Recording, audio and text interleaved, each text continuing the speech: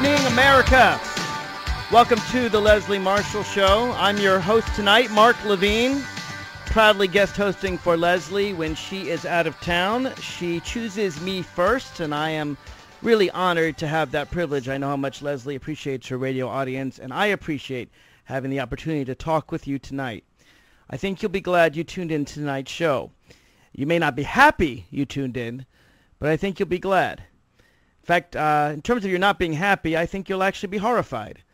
You may even be haunted by some of the tales you're about to hear, the stories that people witnessed, the lives that they have led. And yet, even though tonight's show and tomorrow night's show, which is on the same topic, may well make you angry, may well upset you, may make you sad, I hope it will drive you to action.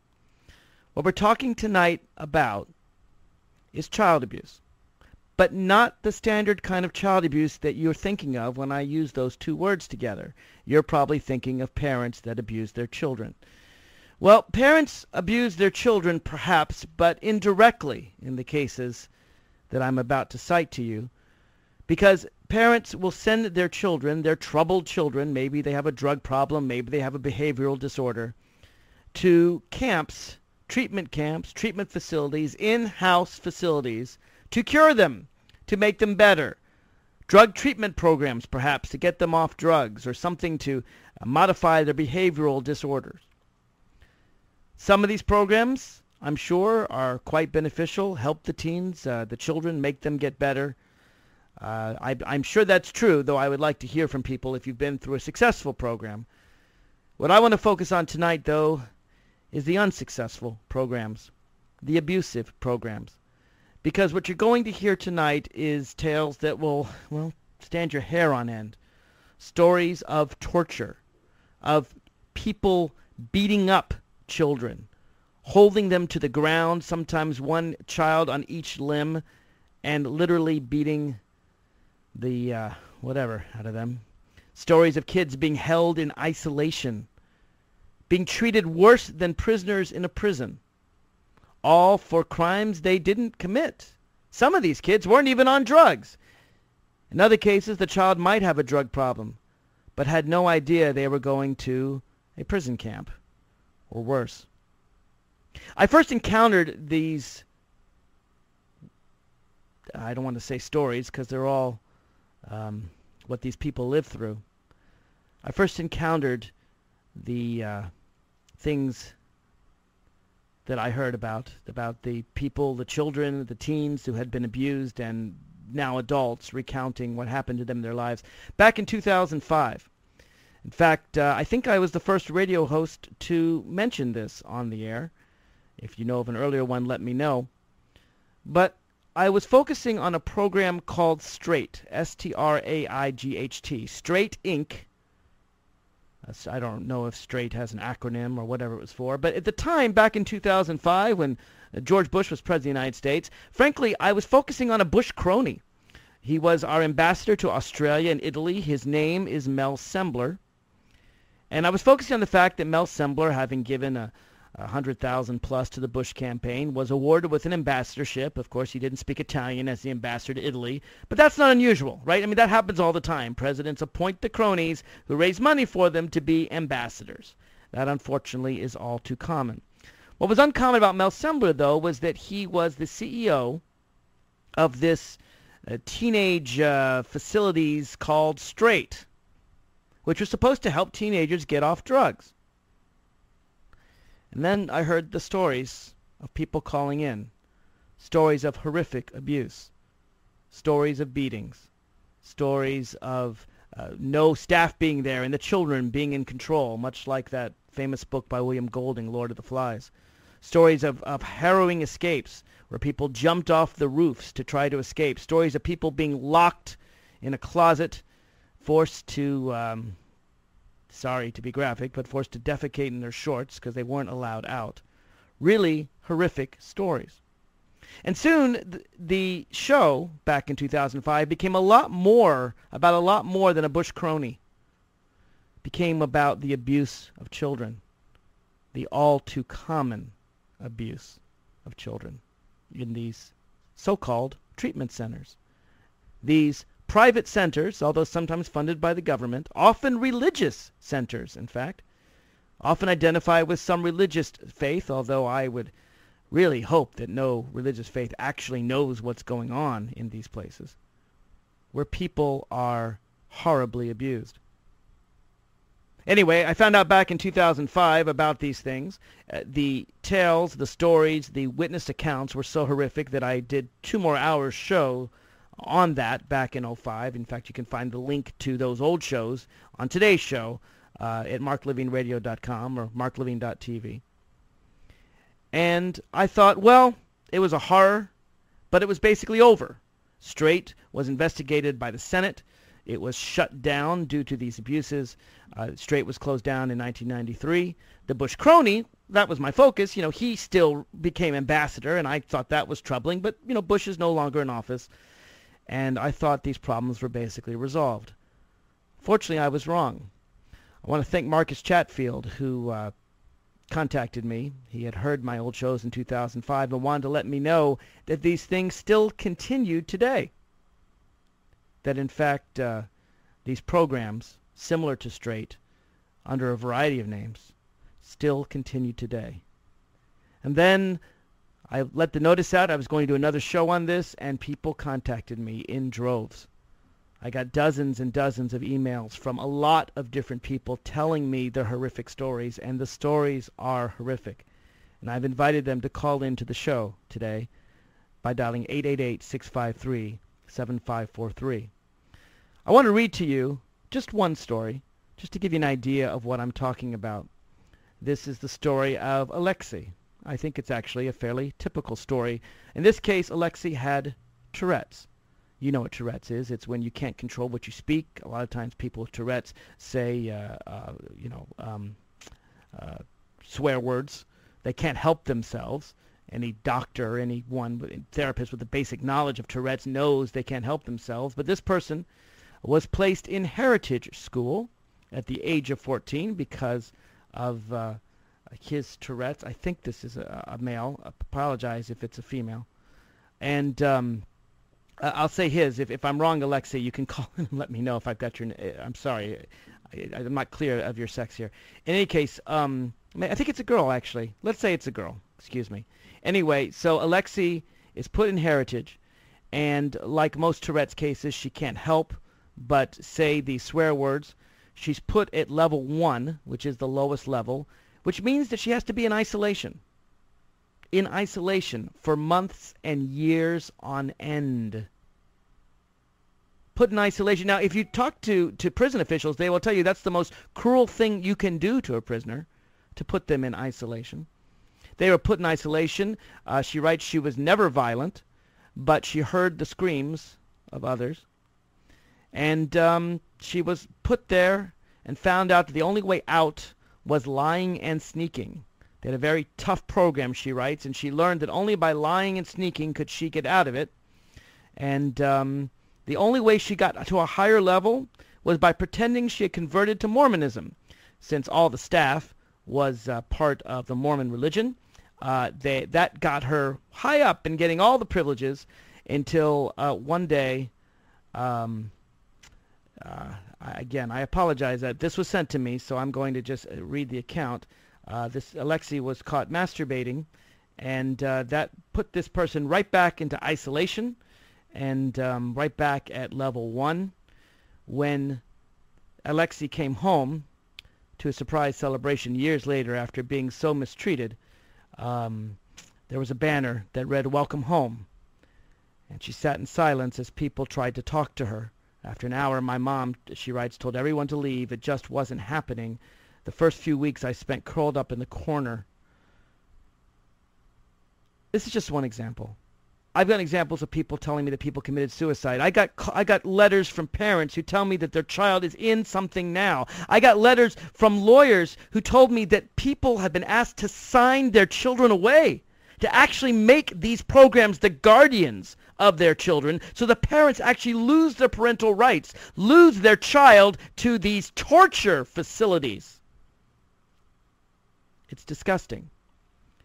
But I don't want to spend any more time telling you about it, because they're not my stories. They're the stories of the people who lived through them. And already, the lines are full. Already, Marcus, Tony, Lee, Angelique, and Jackie are all calling in from Ohio, from Canada, from Florida, from North Carolina to share what happened to them. This is widespread. It may be the greatest abuse story that you've never heard. But you're going to hear it tonight, and you're going to hear it for 3 hours tomorrow. Let me go, first of all, to Marcus, because Marcus, you've done a tremendous job, frankly, in bringing your community together to talk about what happened to all of you. Thank you so much for contacting me originally, for convincing me this was still an ongoing problem. Well, thank you for doing the show, Mark. Well, I'll tell you, I'd say it's my pleasure, except that it's actually very painful, but it's something that we all need to do. And tell me, you were in Straight originally, is that right? Yeah, I was. I was in Straight 1985 to 1987. And what were some of the abuses that you saw in Straight? It was brainwashing through torture. So if you can imagine all but 5 hours a day, you are prompted to confess. You're always hungry. You're always thirsty. They don't feed you. They don't let you drink. No, you got fed just enough to stay alive. On Sundays, you got a big meal. That was the big privilege. But you're chronically hungry. You're broken down. You're forced into a disassociated state through verbal abuse, the violence around you, the constant threat of violence. Edgar Sheen calls that process the unfreezing. Tell me some of the violence that you saw, Marcus, or experienced. Well, for example, one of the rules is to pay attention in group and watch the person speaking. It was 12 hours a day of confessions and confrontation. You were required to watch the person speaking. If you turned your head away from the person speaking, someone would hold your head aimed so that you would be paying attention. If you closed your eyes, they would open your eyes. If you resisted, they would throw you on the floor and hold you there for hours until, they could trust you to get up and follow the rules at that point. It sounds like a cult, or a particularly bad cult. Yeah. For the parents, it was a cult. The parents were told that if, they didn't put their kids in there, they were going to die from drug use or turn into prostitutes. Or for the parents, it was a cult. For the kids, it was like a prison cult. And the parents, let me ask you this, cult, Marcus, how often did you see your parents while you were in Straight? Well, to see your parents, you had to work the program for several weeks and convince the group that you were earnest and that you believed that you needed to be there and that you were willing to internalize the program. At that point, you could talk to your parents for 6 minutes. 6 minutes? During that 6 minutes, you had the option of confessing a past incident to them. That was all you could talk about. So all you could tell your parents is what you did wrong, basically. What's that? All you could tell your parents is what Straight told you did wrong. Exactly. Now, what if you tried to tell your parents, hey, they're torturing me? What would happen then? Well, first of all, they would tell your parents, they prepare the parents for that. And if a kid says something like that, they're trained that that is a lie that druggies will tell you, and don't believe it. And did your parents? If you did that, yeah, you would be put on consequences, which means you'd be allowed 3 hours a night of sleep, which, you'd be allowed to sleep for 15 minutes on the hour through the night. Yikes. That is torture. Hey, Marcus, I know this is very emotional for you. I need you to hang on. Unfortunately, we got to take a commercial in radio. Stick on with me. I want you to tell more of your story. Folks, I'd give the number, but the lines are full. I will give the number out again when the lines get more empty. We'll be right back right after this.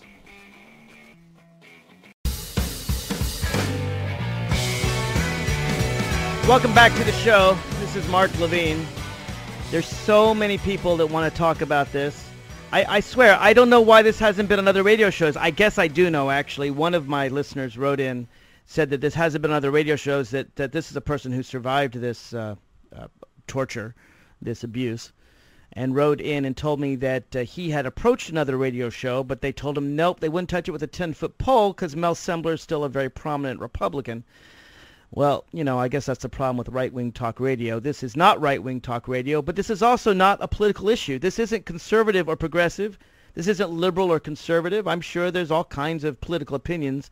This is about children being abused by institutions that actually convince their parents to participate in the abuse. And I'm not, I don't even know if I can partly blame the parents.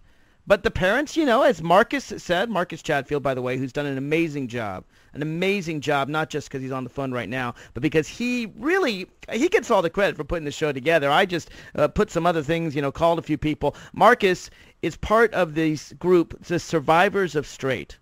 And they're a group, they are a really strong group of people who've come together, who've shared this awful experience, much like people who survive a wartime experience or, God forbid, like survivors of the Holocaust, people who undergo this horrible experience and they bond together and share their stories with each other. And now I have the privilege, you have the privilege of hearing them share their stories with you, because once we get past the past, once we get past what happened at Straight, which thank God has been closed down, we're going to move on to the programs that are still open today. Ladies and gentlemen, this is still going on. My fellow Americans, this is still going on. And in fact, there's a bill by Congressman Miller, H.R. 911, to finally regulate these cults, these camps, they're not treatment centers. They're abusive centers. And I'm not saying they're all like this. But there are enough of them like this that we do need to take action. So, Marcus, I'm going to have to go quickly to a commercial again, but I just want you to say, but before we go to another commercial, tell me about how the people who survived Straight have come together after this experience to form a community. I think you could attribute it to the internet.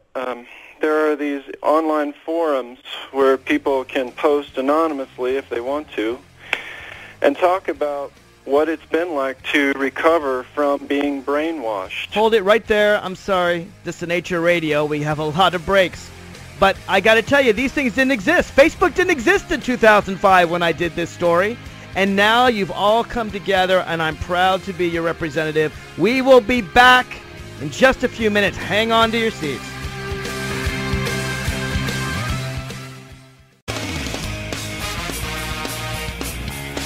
Welcome back to the show. This is Mark Levine. I got to tell you, every time I hear this story, and I focused on this back in 2005. I don't know why, and I apologize to all the many people who still are in these programs or just escaped from these programs. I kind of thought it was over. Straight was shut down. I was focusing on a Bush crony. And again, I want to thank Marcus Chatfield for bringing this back to my attention, that these problems still exist. Marcus, I'll let you go just because I got so many people on the line. I've got Tony and Lee and Angelique and Jackie and Kelly, and I want to get to all of you. All of you. Already it's happening what I feared was going to happen on this show, and that is that there are so many people with so many tales of abuse. And each of you, I want to give time. I want you to share your story. I want to hear from you. And yet I know there's so many others that can't call in because the line is full. So please forgive me. I'm going to ask you some questions, and then I'm probably just going to quickly try to move on to the next caller, simply because I want to make sure that everyone gets a chance to be heard. So I apologize. I know there's a lot to be said. That's why I'm doing the show tomorrow as well from 7 to 10 p.m., so I can get as many people to testify as possible. Let's go right to Tony in Cincinnati, Ohio. Tony, welcome to the show. Hi, Mark. Thanks for having me on. Thank you. Tell me about your story. What happened to you? Well, I agree with everything that Marcus said first. I don't want to, retell a story. It was horrible. It was torture. I want to emphasize that, brainwashing is very real, and it's very difficult to understand. And that was the worst torture for me, was being psychologically altered and broken. Now, you were in Straight as well, is that right? Yes, the program I was in was called Kids Helping Kids. So it's a different program. Yes. It was originally named Straight Midwest. And how long did that program exist? I believe from 1981 until it was bought out by another straight program in 1993. Or no, I'm sorry, 2006. 2006. So it still exists today? No. We protested this program between 2007 and 2009, and they were subsequently shut down. Okay. Now tell me, what were you sent there because of drug use or some other problem? My parents were told that because I was acting out, I must be on drugs. Really? I was not on drugs. So you weren't on drugs at all, but you were acting up a bit, as kids do. Yes, and I was acting up quite a bit. I mean, our family dynamic was terrible, and I had an abusive mother, and that was a nice place to tuck away a kid that wouldn't follow the rules. So how long were you in this facility? Kids Helping Kids? God, the name is Orwellian. How long were you there? I was there for approximately 21 months. And just give me some example of what it was like.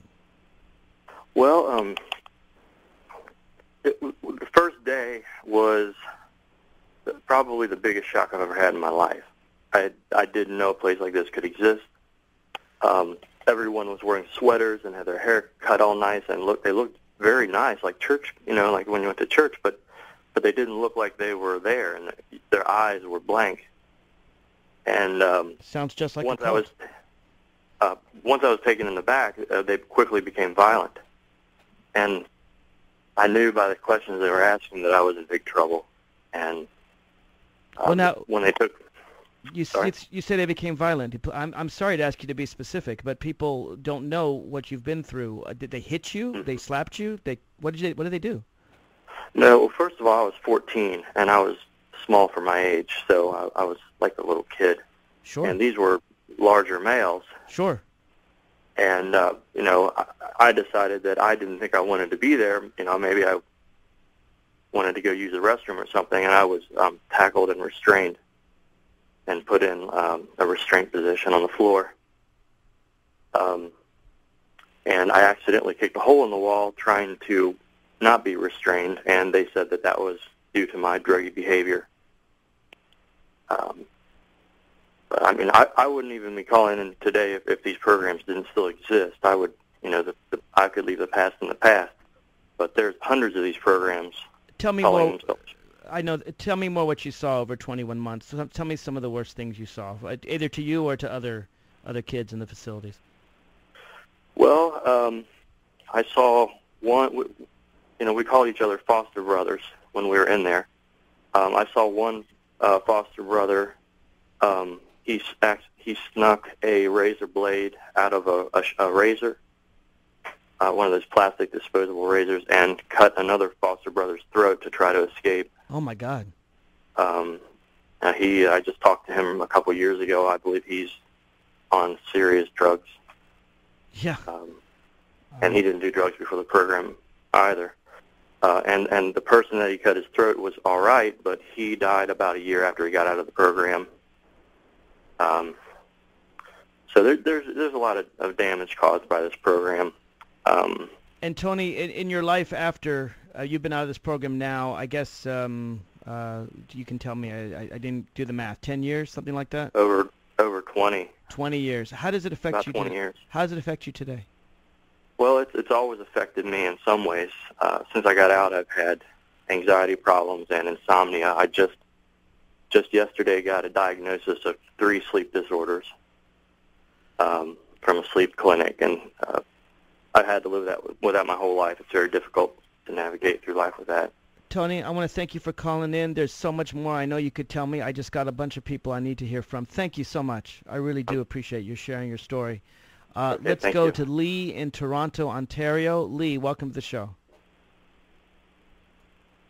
Lee, are you there? Is this Lee, or is this somebody else? Okay, Lee, are you there? Yes, I'm here. Okay, go ahead, Lee. You're in Canada. Tell me some of the things that happened to you. I was a survivor of Provo Canyon School from 2002 from 2004. And this is in Provo, Utah? A mental health treatment facility for youth that also treats drug addiction and many other issues. But when I was at Provo Canyon School, they were pretty much counterproductive to my mental health. There were times when they would lock me in like a bare concrete room with no heat by myself for hours on end, and they would deny bathroom privileges for simple reasons such as crying, because they said crying was an out-of-control behavior because you weren't in control of your emotions. Wow. Now, this, of course, is in Provo, Utah. It gets pretty cold there to be locked in a concrete room without heat. Yeah, they would just, and also a lot of times when they would put you into the timeout room, they would forcibly inject you with Haldol. So, I don't know what that is. It's a drug of some kind. What does it do? It pretty much knocks you out for a couple of hours, and it will affect you for many days after. And you actually are suing the facility that abused you. Right now, there is a lawsuit. Provo Canyon School is trying to throw the lawsuit out right now. So that's as far as that is with the lawsuit. Is the facility still open? Yes, Provo Canyon School is still open, and in fact, Provo Canyon School has had civil suits filed on them before by other students for is this in Provo, Utah? Negligence, false imprisonment, and many other different reasons. Let me ask you: they're still able to be open and torture children today. This is in Provo, Utah, correct? Yes, this is in Provo, Utah. In fact, Provo Canyon actually has 3 campuses. They have one in Provo, Utah for the boys. The one in Orem, Utah is for the girls, and they have one now in Springville, and apparently that campus accepts children as young as 8 years old. And is it a private organization? Is it affiliated with a church? No, Provo Canyon is owned by Universal Health Services, and Universal Health Services is the largest provider in the United States of residential facilities, and many different Universal Health Service programs have had allegations of abuse. Wow. Hey, Lee, thank you for sharing your story. I'd have longer with you, but again, I got so many people who want to share their stories. Thank you so much for calling in. Thank you so much. I really do appreciate it. I'm going to take a break, and then I'm going to get back with many more people. It's 888-653-7543. We'll be right back after this.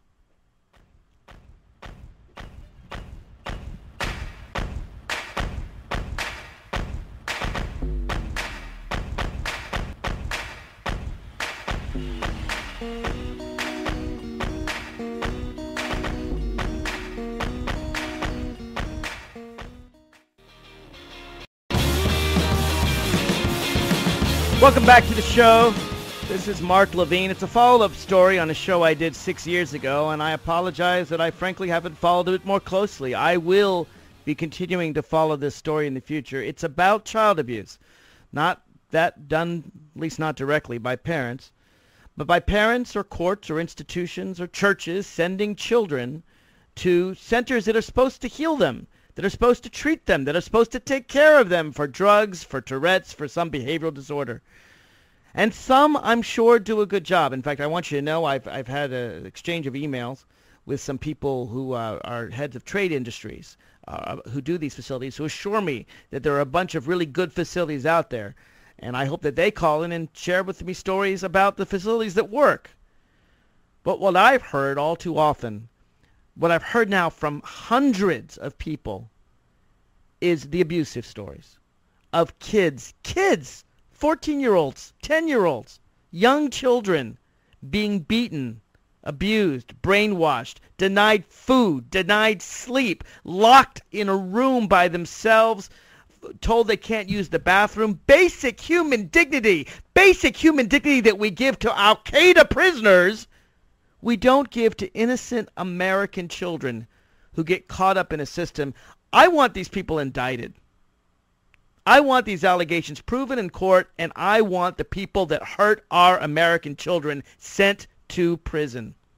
At the very, very least, and this is a minimum, folks, we've got to get Congress to pass H.R. 911, a bill by Congressman George Miller of California, a wonderful man, I used to work with him, that would regulate these things, because these things are unregulated. You can't do to prisoners what was done to these innocent American children that are testifying here tonight and tomorrow. Cindy Drew Etler wrote me when I said I was going to do this story. She is actually the author of a book about straight. She's written her memoir at www.straightling.com. And in fact, she actually, amazingly, is a life coach for teens. So I guess she's doing right what was done wrong to her. Cindy, welcome to the show. Mark. Hi, Mark. Thank Hello. you for speaking with me.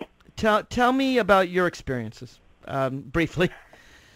Okay. Well, I was in the Springfield, Virginia Strait at the same time, actually, as Marcus. This would be mid-1985. I was in there for 16 months.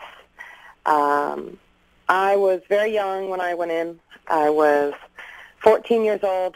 I smoked pot for the first time in September. Oh, no. And I went into, yeah, and then I went into straight in November. So, well, there's a death penalty for that, I think.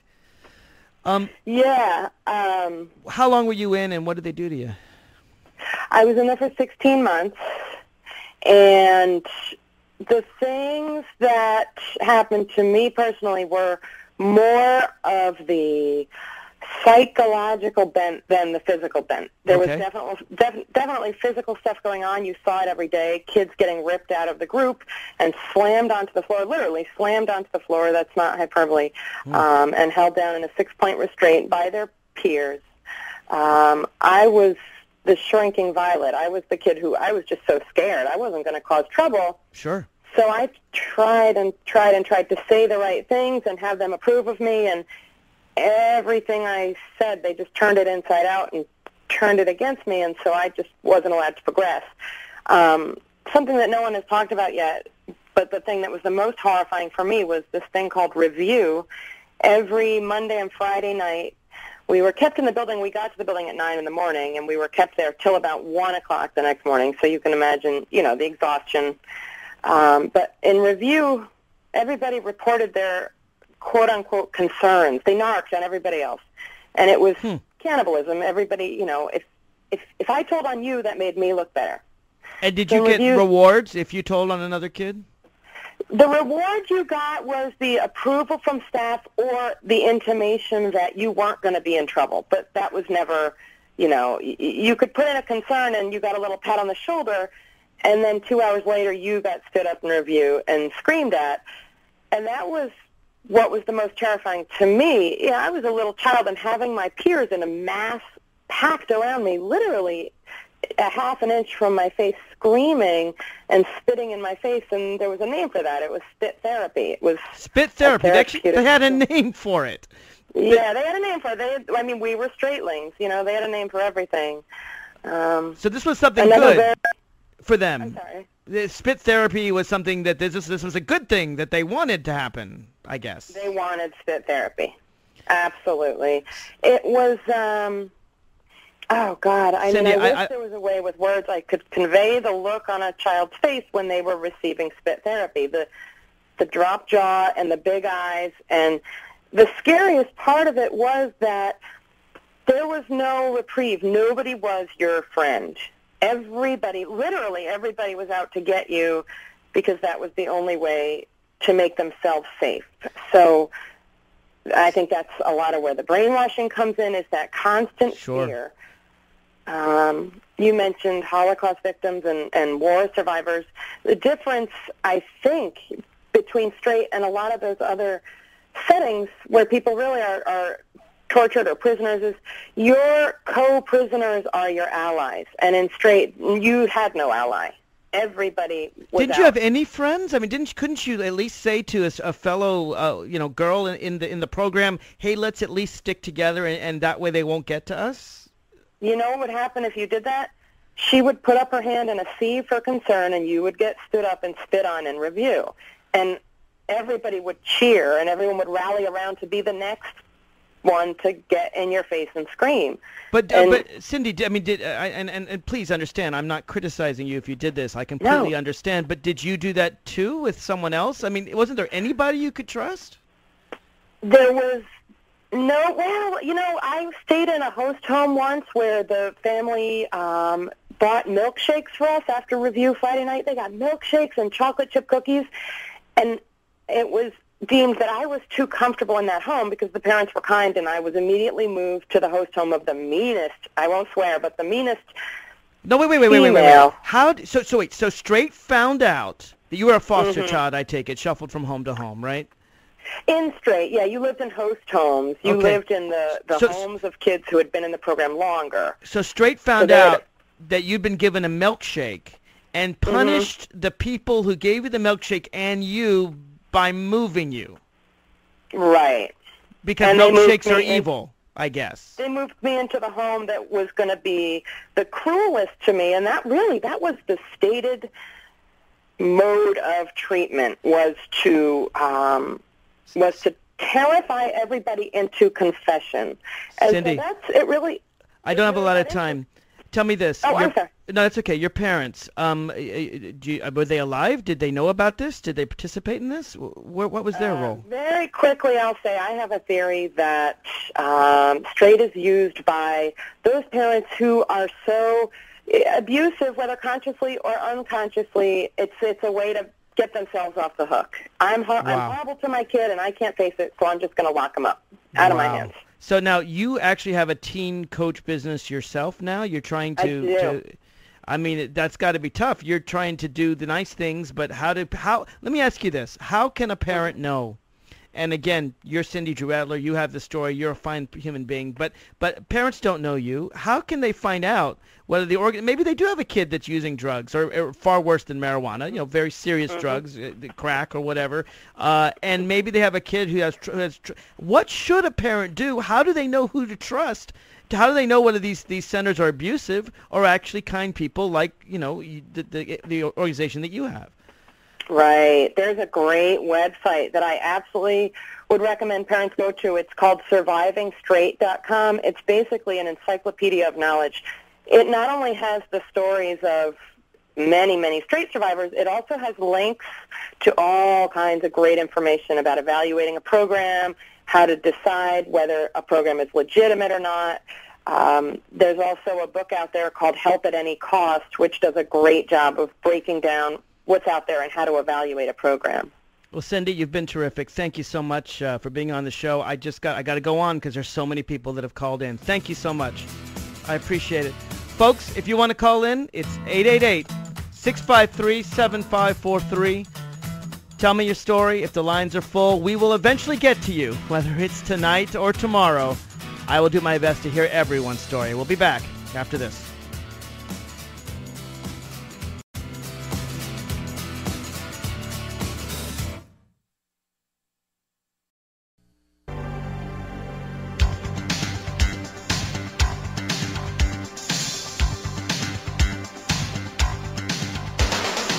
Welcome back to the show. This is Mark Levine discussing treatment centers that are supposed to treat children, supposed to take care of children, teenagers, for drugs or other problems, but end up abusing them.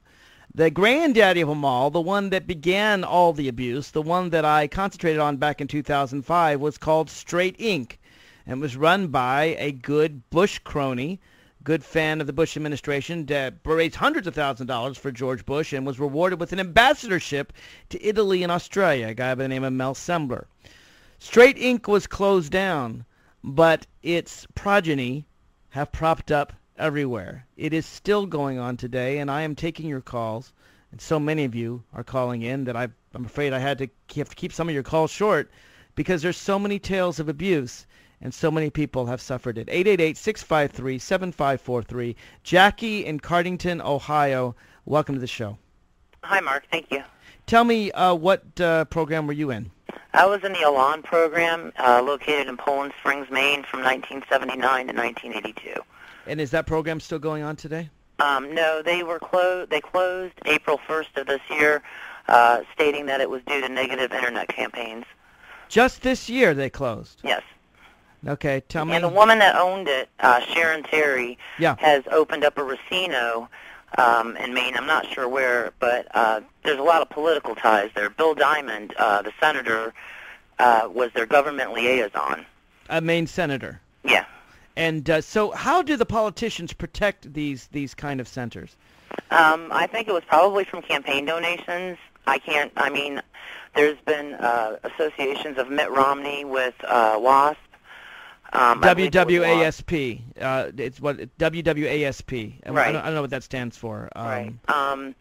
You know, and I'm looking into some other things myself because I want to do a paper on the politicians that are involved in it, because I really think that's a big reason that H.R. 911 didn't get any further than it did, is because there were senators and other, you know, people in the legislation that had their hands greased. I hear you. Jackie, tell me what happened to you in Elan. Tell me some. I know that there's not enough time to tell me what you suffered for 3 years, but give me some examples of some of the treatment.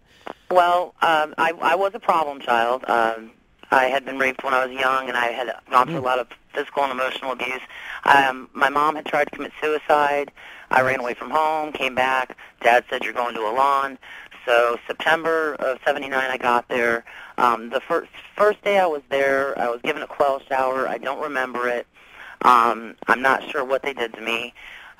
Within a couple weeks, I had been given a general meeting, which is where 30 to 90, maybe 100 people are in the cafeteria, and depending on how many houses they called in, and groups of like 20, 30 people at a time would be in your face, just inches from your face, and you had to stand there completely still, and they would cuss you up one side, down the other, spit on you, and you had to just sit there and take it. If you lashed out, you were put in the boxing ring.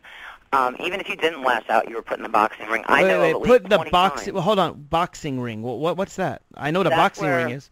A group of other residents and staff will circle around one person, and they will call other residents in with boxing gloves, and they will sit there and box. They will punch you? Oh, yeah. I've had my nose broken there twice. My nose is permanently crooked from my stay there. They would just sit there and punch you in the face? Oh, yeah. Yeah. Did you get boxing gloves to defend yourself? Yeah.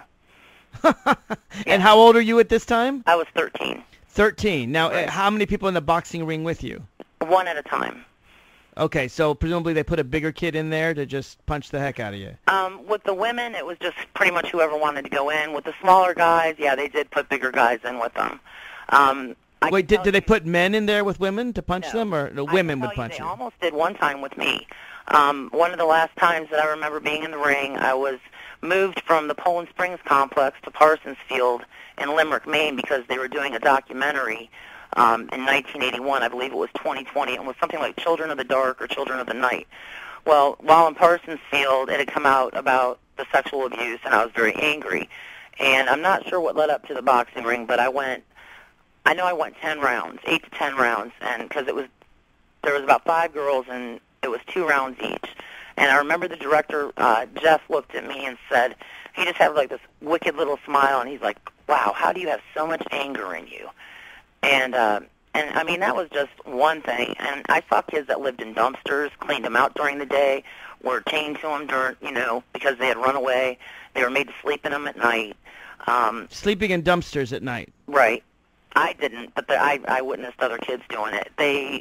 You mentioned sexual abuse. Was there sexual abuse at the center, or this is the abuse that before? I was abused before the center. Before the center, but they made you talk about it in public. Right. And, I mean, it was a lot of attack therapy. Now, you said they moved you because 2020 was doing a show. Did they move you so you wouldn't talk to 2020? Right. I got to say what this reminds me of. I'm sorry because obviously I don't want to compare it to one of the most unique, horrific crimes of humanity, the Holocaust, but it does remind me of the Czech camp of Theresienstadt, where they brought the Red Cross in, the Nazis, and then they would hide the murder and the killing and put on this face for them. That's amazing. They actually moved you out because 2020 was coming in. Did you ever consider like calling 2020 yourself? I don't know. Yeah, I had a website for 10 years called Time to Close the Doors of Elan, and there was a lot of things that we got accomplished, me and other people and people from other organizations getting investigations started, but nobody can seem to find a copy of that documentary anywhere. Oh, the original one that was done. Right. Wait, 2020 can't find that copy? You can't get through to anybody to really ask. Wow, ABC News, right? Yeah, I'm not sure which network it is. I think it's ABC. Well, I'll have to. But If I get a chance, I'll look into it. There. I was made to stay in the corner for 3 months one time, and that's where you live in the corner, you eat in the corner, you sleep in the corner. Wow, 3 months in the corner. And I would sit there and I would self-mutilate, and not enough to you got to remember I was like 14, 15. Sure. If I found a paper clip or a staple, I would start to cut myself, and they'd just sit there and laugh. And if you refused to do something, they, for me anyway, they withheld meals. They had other students watching over other students at night, and if a student took off during that time, the other student that was supposed to be watching them was in just as much trouble as the guy if they caught him. Jackie, I know that they would go to people's houses and take people out of their houses. Jackie, tell me this, because obviously the horrific abuse that you suffered did go on 30 years ago. It's kind of a catch-22 here, because the teens that are suffering are probably too nervous, too scared, too harmed. Some of them have post-traumatic stress syndrome to speak out quickly. People like you can talk about it because it happened 30 years ago. Right. Is there reason to believe that, you said Elan was just closed down in April of this year. Is there reason to believe that the kinds of things they did to you are continuing today? Well, I'm pretty sure there's a program in Argentina, I believe it's under IBICUI.com or .org, and that guy was a resident when I was there, and apparently he opened that placement up a year after he left, from what I'm understanding. I haven't talked to him personally. Tell me about right here in the United States. Do you? Well, there's been rumor that he's bringing it back here, but yes, I definitely believe it still goes on here. And I don't know whether you talk with people who have gotten out of Elan in the last 2, 3, 4 years. Have you talked with them? Yeah, I've talked to a couple people, but there's not a whole lot of people that come forward. If they come forward, it's like they're really excited and it's really helped them, or it hasn't and it's totally damaged them. There's no middle ground. Let me encourage, by the way, anyone listening to the show right now, and I know it's hard, and by the way, I am more than willing to take anonymous names, pseudonyms, just give me a first name, I'll accept it.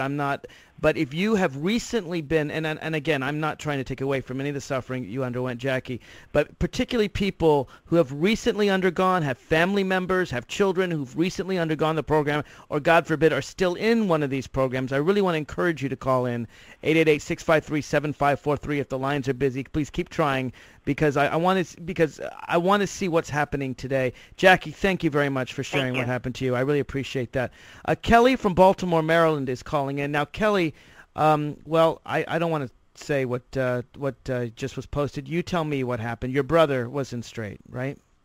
Yeah. Hi, Mark. Hi, Kelly. Thanks for calling in.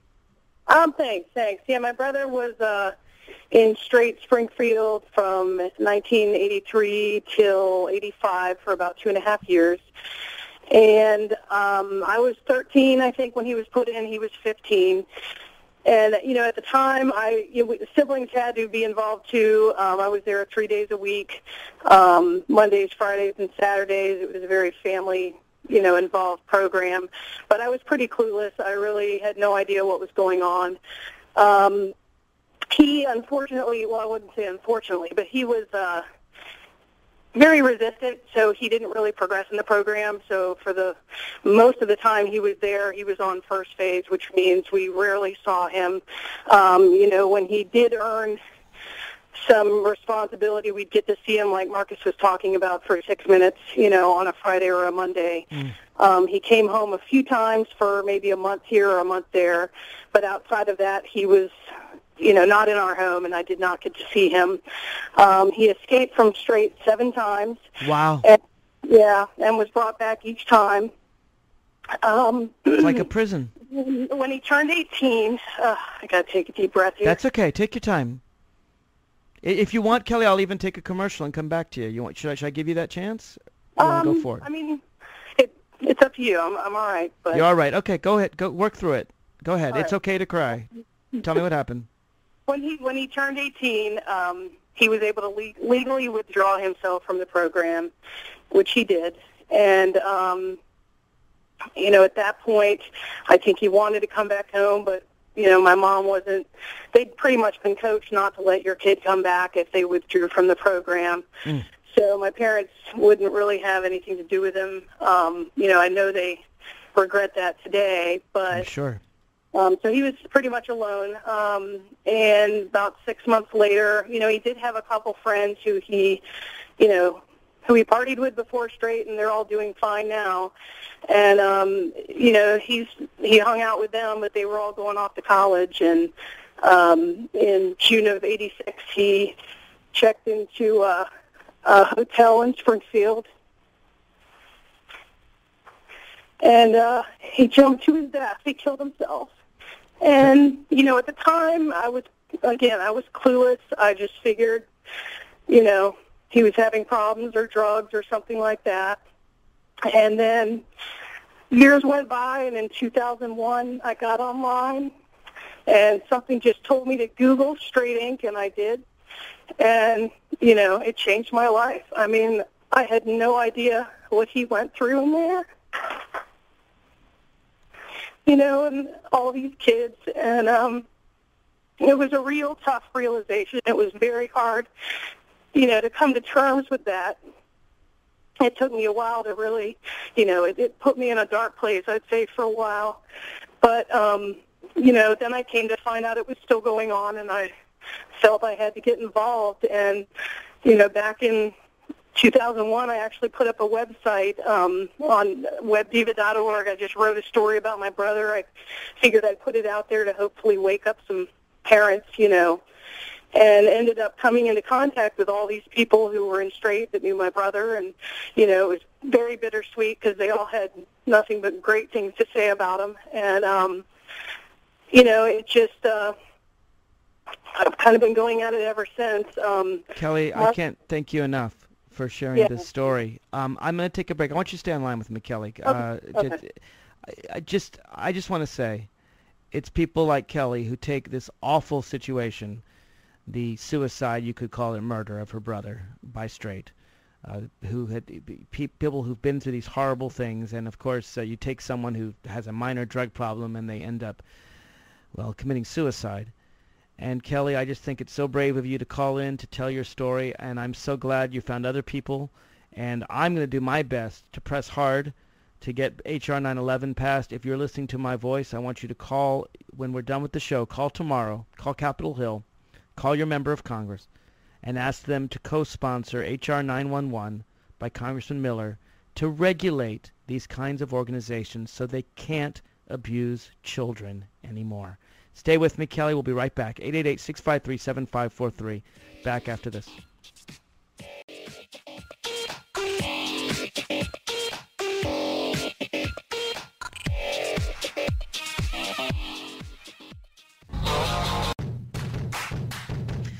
Welcome back to the show. This is Mark Levine. If you've just joined us, you're in for an amazing further hour and a half. If you've been with us, you know what's been going on. For an hour and a half, we've been hearing stories of people, mostly adults now, but who were abused as children by a group called Straight Inc., and it's all its progeny, and there's a lot of progeny out there. I don't want people to think this is a 20-year-old story. These are centers that are supposed to help youth, help teens, help them either get off drugs or get off a troubled past or get off abuse, and yet they tend to be parking lots for parents who themselves are abusive. At least that's the stories I'm hearing. And then the centers even abuse them worse.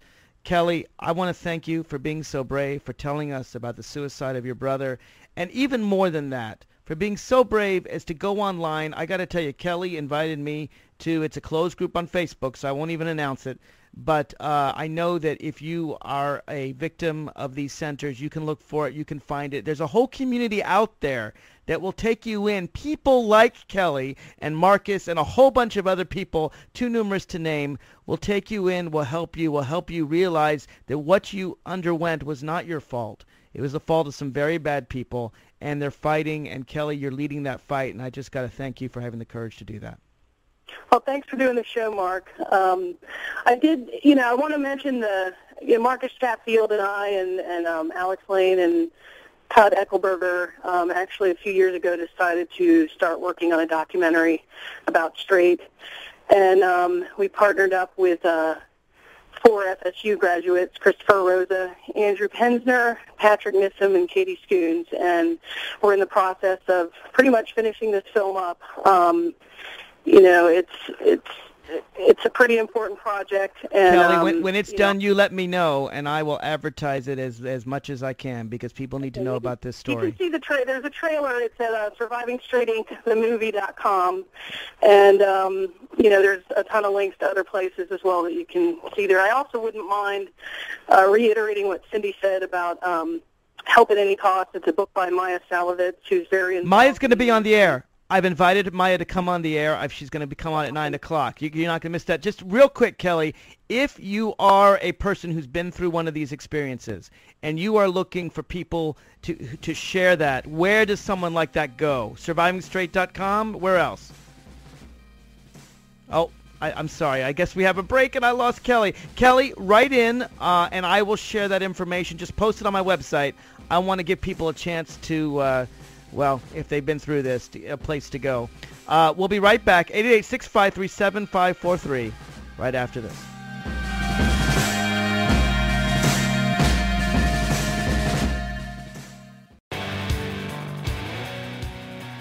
This is Mark Levine discussing an industry, the troubled teen industry, you might call it, a bunch of people that make money treating teens. Now, I have no doubt that there are some successful programs out there. I'm not saying there are none. But what I have learned, without doubt, is that hundreds, if not thousands, it may well be thousands, of American and Canadian teenagers and children have been brutally abused by some of these programs. I want you to know I had an email exchange with Cliff Brownstein. He is the executive director. Let me get his title here. I don't want to misstate it.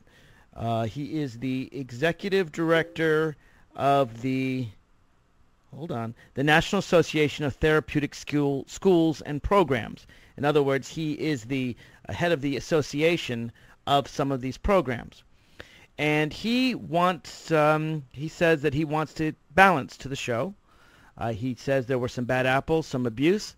But his organization, composed of private residential treatment centers, therapeutic boarding schools, wilderness programs, doesn't accept knowingly these substandard programs. They have stringent admission standards. So I said to Cliff, come on the show. Tell me about your programs. He said, nope, I contacted him too late. He only found out about it this morning. I said, I was doing the show again tomorrow. Come on tomorrow. Bring someone. Nope. He's going to wait till they're ready. I said, I don't know what takes him so long to prepare, honestly. If I were the national executive director of a national organization, I would have all kinds of statistics and support for my cause. But notwithstanding that, I told him that I would do another show when he's ready. So I want to hear about the positive experiences as well.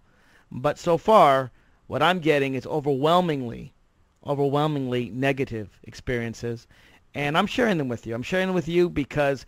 well, if you've been through them, I understand it's a cathartic experience. I want to thank all the people at all the places who've been thanking me.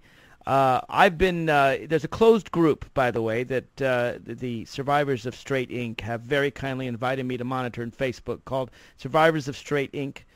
They allowed me in because I'm doing this show. But if you're a survivor, I want to encourage you to go there. There's some very nice people there.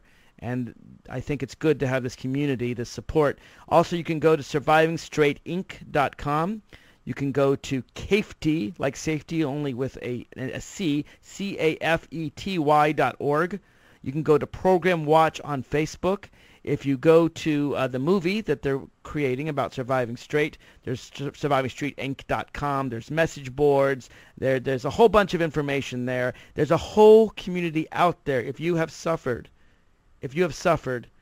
and not just straight, this straight, as I said, is shut down, but from any of these continuing organizations, WWASP has been mentioned. Apparently there's a Mitt Romney tie. I'd like to find out more about that. Any of these religious programs, whatever it is, if you've been abused, particularly if you're currently being abused, speak out. In fact, you know what? If you're currently being abused and you somehow got access to this program, I want you to call 911. I want you to call 911. And you tell them that you need the police. They are beating you. And I'm serious about this. If someone is beating you, abusing you, torturing you, denying you food, that's a form of torture, denying you sleep, I want you to call 911. I want you to get the police called and to come right away. And if they have a problem with it, you send them to me. Because no one has a right to torture you, to physically hit you, to abuse you. No one. All right? I want to be very clear about that. You're not a prisoner. Frankly, you can't even do this to prisoners. If you are undergoing trouble, if you're too afraid to call 911, at least contact all these wonderful people who've been through this themselves and are looking to find an answer, to find healing. And please, please call your member of Congress and ask them to support H.R. 911 to regulate these centers. Joycelyn in Miami, welcome to the show. Hi, thank you. Thank you. Tell me about your circumstances. Yes, oh shoot. I'm from Iran. I was in Iran in 77 to 80. I had come back. I'd just like to say first off, the people that you'd like to make calls in that are still in programs, they're not going to be able to. They can't call. They don't let them make calls, do they? No. They cannot get calls. They definitely cannot get visits, so they will not be able to say anything. Well, if they can escape, they could call down 911 from a payphone. I know it's hard. It's like a prison camp. I understand that. Yes, it is. Tell me where you were and what happened to you. When was this? I was in Iran. I'm sorry. I was in Elon. I was in Elon 4, Parsons Field, a lock facility. There was, I've seen some things that, wow, they had this one kid there. I'm not going to say what his name was. He had epilepsy. He also had a plate in his head. Back then, when I was there, they had these things called cowboy ass-kickings. They also had the ring. The ring was a nicer version, but what a cowboy ass-kicking was. And they would take this kid. He wouldn't even know what was coming. You'd see the director coming into the dining room, and all you'd see is him point. You get like 5 or 6 of the biggest guys. Next thing you know, you hear this guy being clinked off the walls, and you hear him screaming. And he'd get into the dining room, he'd be all bloody. Where was this? And it was in Iran. It was in Iran? Yes, Iran. Okay. The country? Yeah, Iran 4. It was in Parsons Field, Maine. Okay. We didn't even have an address for the place. It was a P.O. box. So we were not... Can I ask you a question? I'm sorry. I want to make sure I understand you. Are you talking about the country of Iran, or are you talking about somewhere in the United States?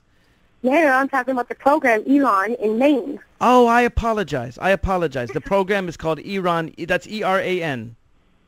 E-L-A-N, like you were speaking with Jackie. I see. I apologize. E-L-A-N in Maine. And when was this? I was in 77. I was 13 when I went there. Okay. And go ahead. You heard people screaming? Tell me what you heard. You know, you hear the kids screaming. This is called the cowboy ass kicking.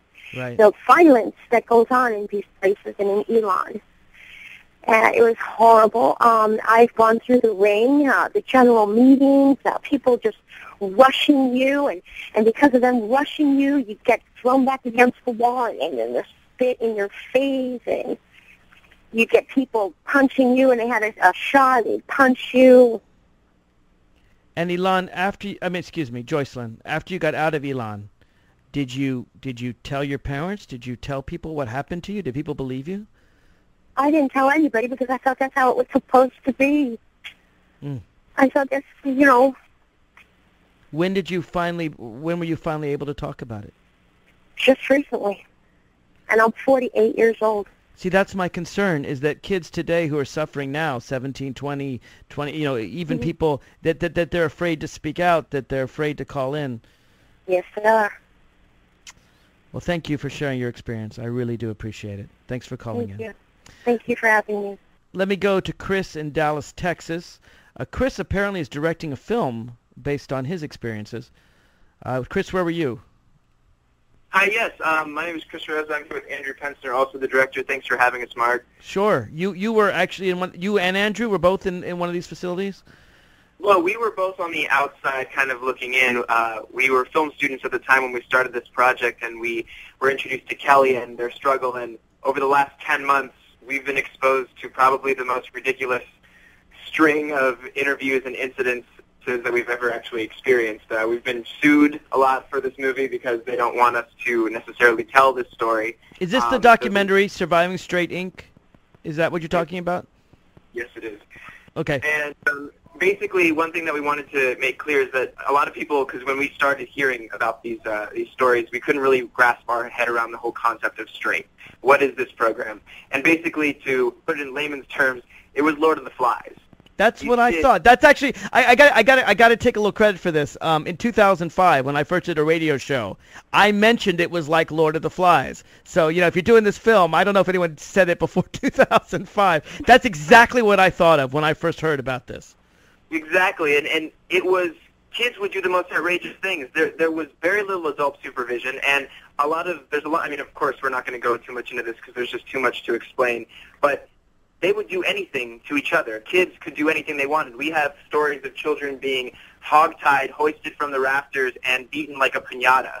I mean, this is an 11-year-old boy. Oh, my God. And, of course, these kids don't know it's abuse. And, again, one thing that was said earlier about parents, how could these parents do this, or was it the parents who were also abusive? These parents had a program of their own when they were in straight. I mean, they had to confront each other. They had to yell at each other as well. Really? Yeah, they had their own program, and they would even go to meetings, and they would confront each other. This is so Orwellian. It reminds me of a North Korean retraining camp. And if you weren't with the program enough, they would try to kick you out. But most of the time, they try to keep the parents in and try to bring in their family members as well. So if you had a kid in straight, they try to bring your other son or daughter into straight because anybody in your past was considered a druggy friend or a druggy sibling. Chris, help me with this. You've interviewed now a number of people, so I consider you an expert here. Explain to me the psychology. I get the kids. They have no choice. They're being abused. They have no one to talk to. As Joycelyn just told me, you can't even make a phone call to 911 because you're stuck in. I get the kids. Help me understand the psychology of the parents. They can voluntarily put their kids in straight or get out. They can be in these group things where people are yelling and screaming at them, or they can leave. They have that choice. Why were the parents involved? Explain that to me. The kids couldn't really leave. Right, no, I get the kids. I understand that. What about the parents? The parents are basically afraid that their child is going to die, and they have been convinced by people running the program and other kids who are telling their stories that without the program, their kid is going to be dead, insane, or in jail, and that they need it wholeheartedly and depend completely on the program in order to survive, that without the program, they will literally not be alive anymore. So they scare the parents, basically. And most of the kids who didn't have drug problems, they'd go to the parents and tell them, your kid may not be doing drugs, but that he shows the symptoms. How do they find the parents and the kids? Were they court-ordered intervention or just a good ad campaign? How did people get involved to begin with? When Nancy Reagan visited straight, and this is, of course, despite all the controversy that was going on, and nothing against Nancy Reagan because I'm sure she did not know. I'm sure she didn't know. I won't make a claim either way, but when she did visit, they made this video called The Pilgrimage of Hope. And it was Nancy Reagan visiting the program, and she heard all these crazy stories about kids would stand up, like 11-year-old kids would stand up and be like, I did pot, PCP, acid, heroin. And these kids, of course, would lie because they would have to be constantly admit that they're a drug addict. And when you're 11 years old and you don't have a problem, and you're in this group being pressured to say that you do have a problem, you make up stories. Sure. So Nancy Reagan heard these stories of these kids having, pardon my French, intercourse with animals in some ridiculous cases. Yikes. And of course, she thought, oh my God, we're in danger of losing our children. And so when she was invited to go see the program, that's pretty much where her Just Say No campaign kind of spanned from, was based on these lives of children trying to, tell something so that they had something to confess. Chris, hang on. I got to take a break. That's just the nature of radio. 888-653-7543. We'll be right back after this.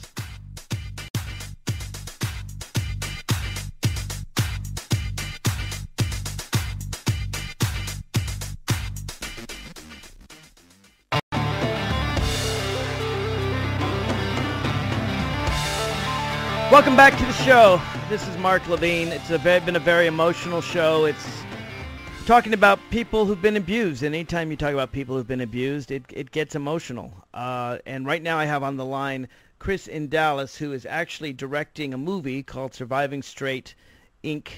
and he's been interviewing a lot of people. Chris, when will your movie be out?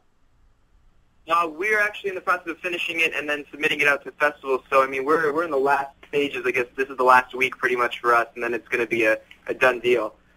Okay, any way I can help you, I'd love to. Seriously. Thank you so much. And one thing we wanted to talk about, you were asking, does this still happen today? Yes. A part of the reason why we started this process, one of my friends who I will protect his identity, he went to a wilderness camp and was branded and beaten by a lot of these kids. Branded? You don't mean branded like an animal, but burned into his skin, do you?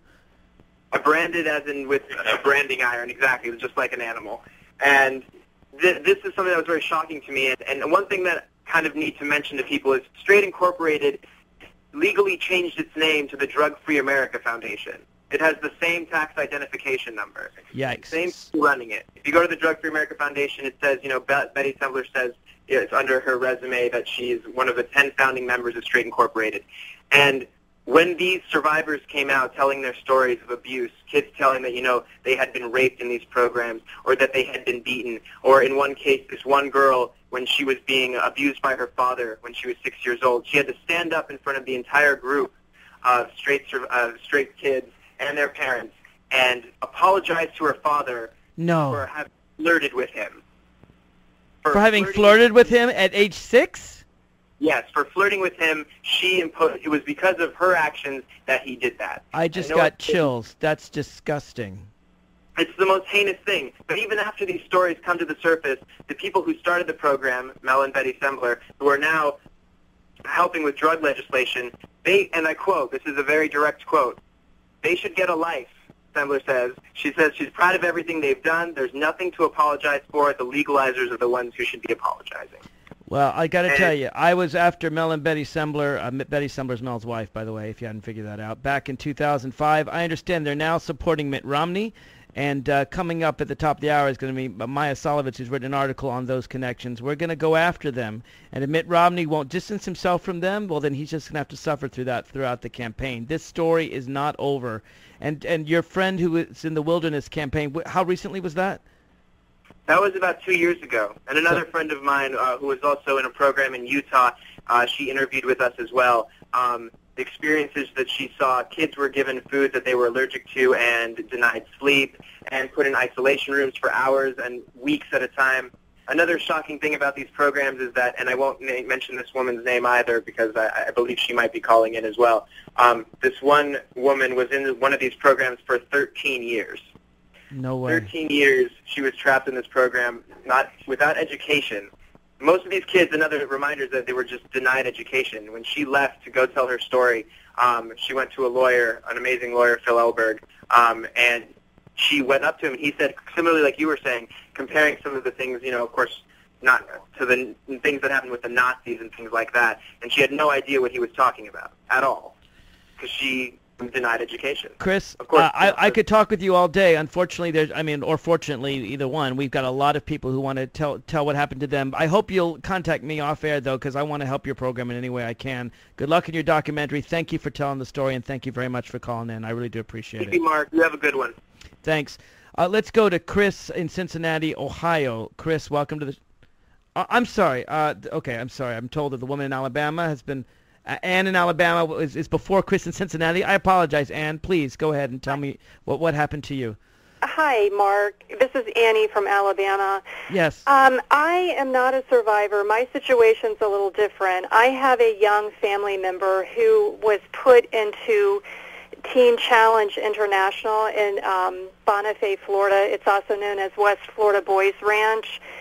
This is a faith-based program that advertises, they're a military-style boot camp.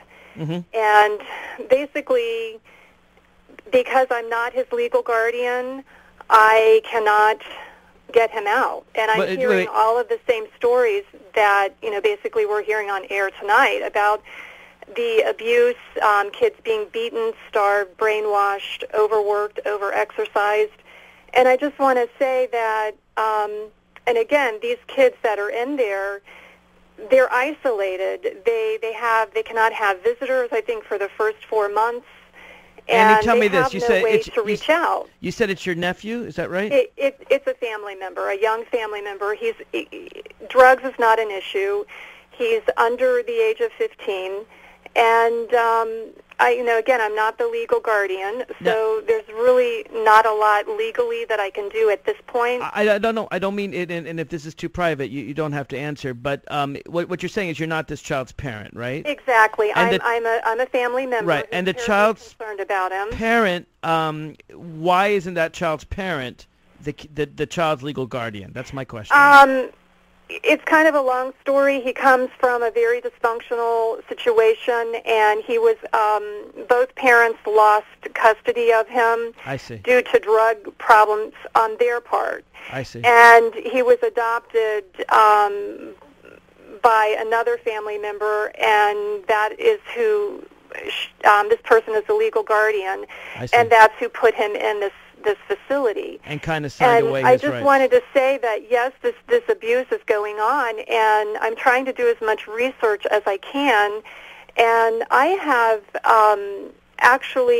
I have documents from the local sheriff's department in that county, and people are trying to make reports. I mean, I have a report where a mother had called the sheriff's office and reported that her son had been thrown out of a building by one staff member. Two other staff members shoved a garden hose in his mouth, turned on the water, and then made him eat dirt. Oh my God! Later Annie, that evening, or later that day. I'm sorry. I want to hear. I want to hear the entire story. It's just the nature of radio. We've got to take a break right now. Annie, hang on with me.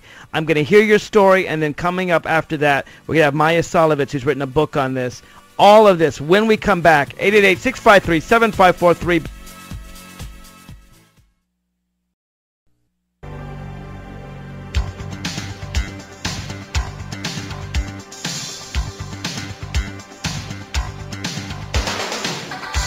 Welcome back to the show. This is Mark Levine, trying to get my handle around the horrific abuse going on right here in America.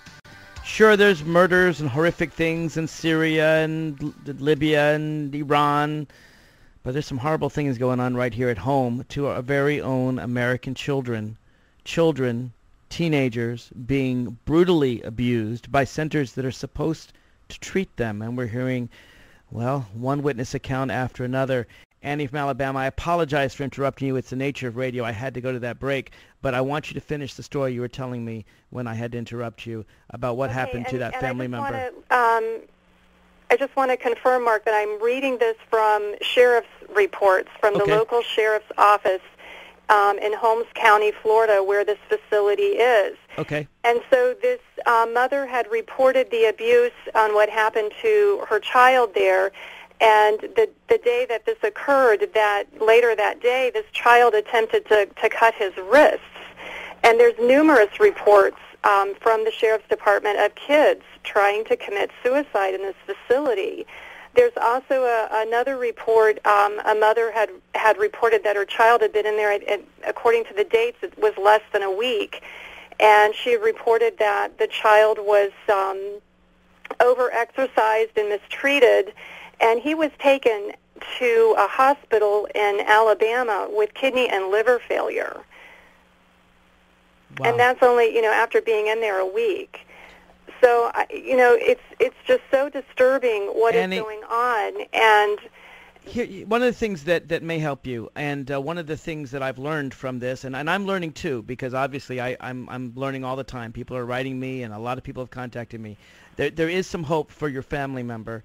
What they're telling me is that these organizations, for example, there's an organization called Restoring Dignity.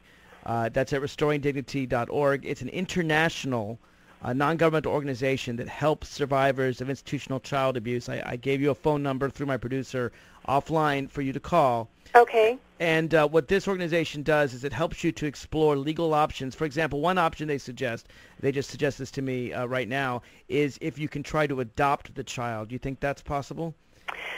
Well, I'm submitting information to DCF, and I'm asking to, at least try to get temporary custody, but I'm not getting anywhere. I'm not getting anywhere. I've consulted with attorneys, and they all, no one is really they really don't see a way in. I'm hoping this organization can help you. If not, there are the other organizations I mentioned, cafety.org, or even the Surviving Straight People. They're very nice. They're very strong. They're very supportive. And if there's a way to be found legally, they will. One of the things people are telling me is that contacting the police doesn't always work. They don't always believe you. And so there are crisis lines.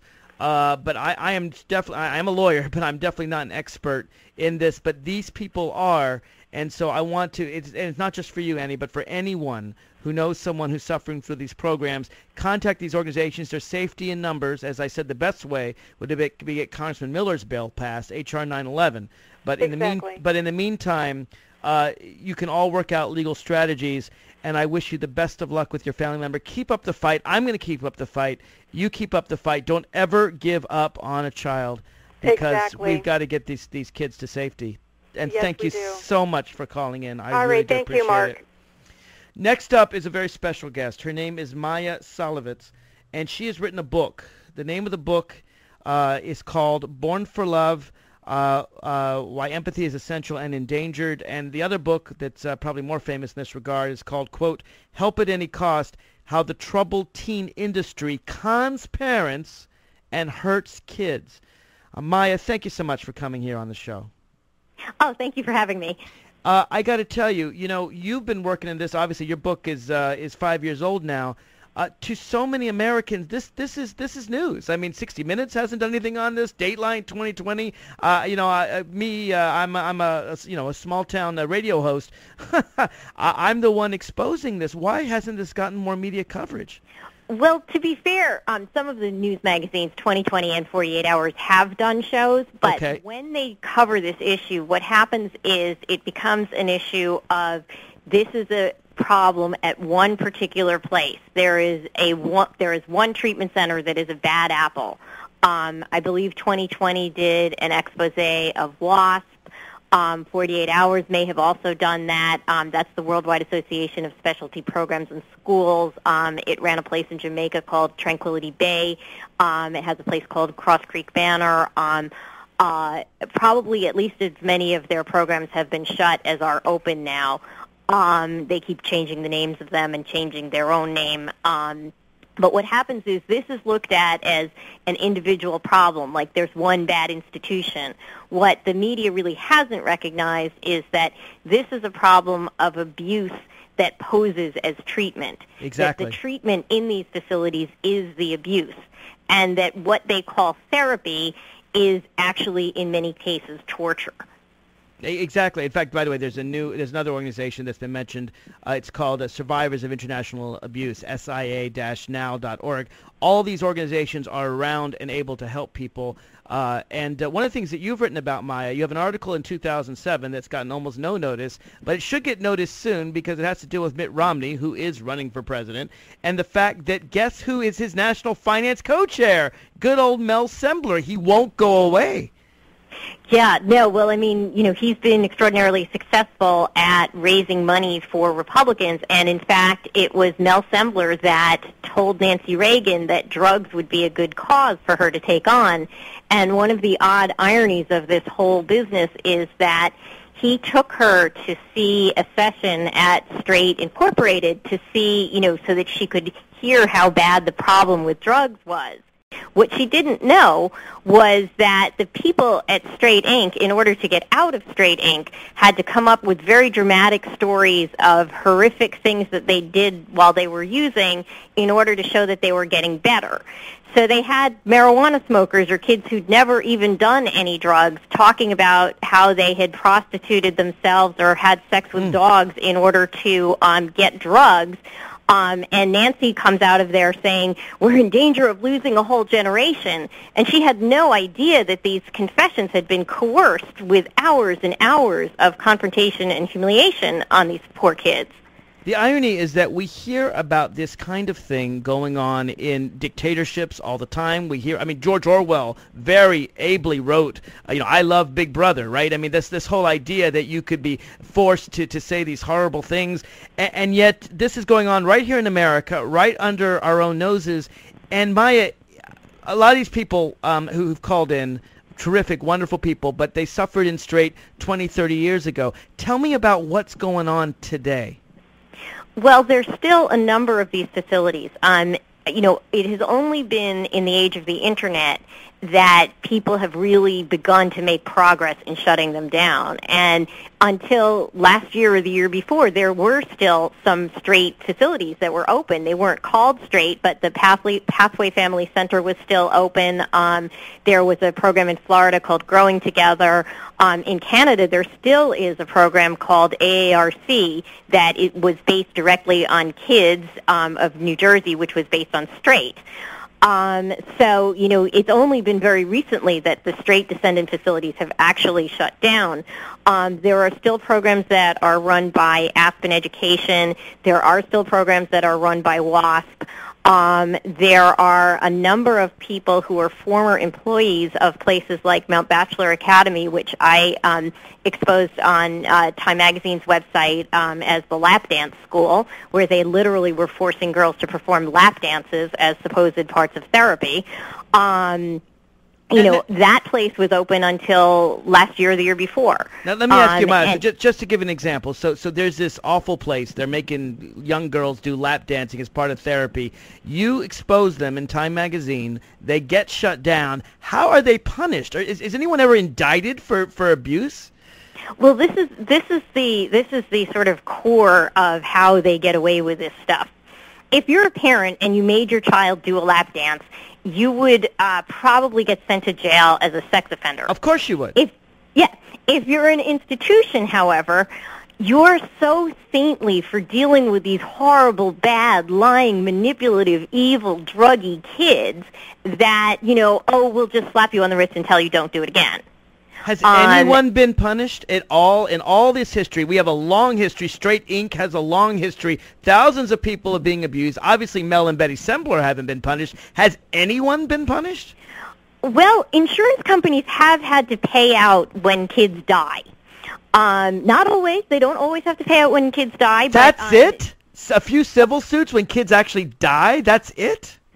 Well, and actually, to be fair, Phil Elberg in New Jersey won probably $10 million in total for clients who had been severely abused in kids. How about criminal prosecution? Has there been a single criminal prosecution? I believe one guy, there was a prosecution, this was tragic, in the death of Aaron Bacon. He was starved to death and allowed to die of an easily treatable ulcer, and he died in a very gruesome fashion over the course of 40 days in a wilderness program.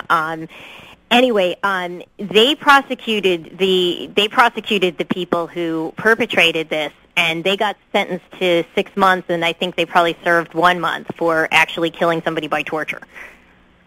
Now, I find that amazing because I know if I were on a jury, I'd want the death penalty for people like that. Well, what they do is they become the only employer in these teeny towns, and they give people who have no jobs and nothing to do jobs.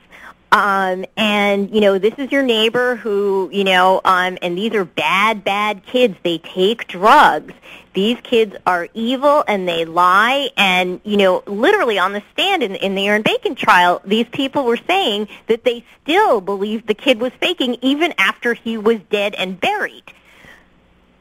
It's sort of extraordinary, the power of the ideology of these places and the power that we have allowed the word drug to give to people to demonize anybody who takes drugs. It's funny. It's funny. I've never felt that way about drugs. I'm this weird person in that I've never, people who know me know I'm telling the truth here. I've never taken marijuana in my life. I've never taken a legal drug in my life, and yet I would fully legalize marijuana because I know that it's really not that dangerous. But it's not a good thing. But it's neither are cigarettes. But at the same time, I don't think of people as bad people. Of times more dangerous. Of course cigarettes kill 50% of people. They kill 400,000 people a year. Absolutely, and I say that all the time. But I guess mine's a larger point. When someone is addicted to drugs, even very serious drugs like crack or LSD, whatever. I feel sorry for them, but I don't hate them. I don't think they're terrible people. I just think they have a problem and they need healing. I don't. Where did this drug people are evil? Drug users are evil. Is that just part of our culture that I'm not following? It's deeply, deeply, unfortunately, associated with race, because the stereotype of the crack user and the junkie is very, very, very close to the stereotype of the N-word. Well, now tell me this: is there a racial element to this? Are blacks treated worse in these programs than whites? Well, this is a kind of unique thing. In these teen programs, because they're private and because parents tend to spend a lot of money and mortgage their houses, black people have been remarkably spared from this one. Now, so this is mostly white middle-class teenagers that suffer.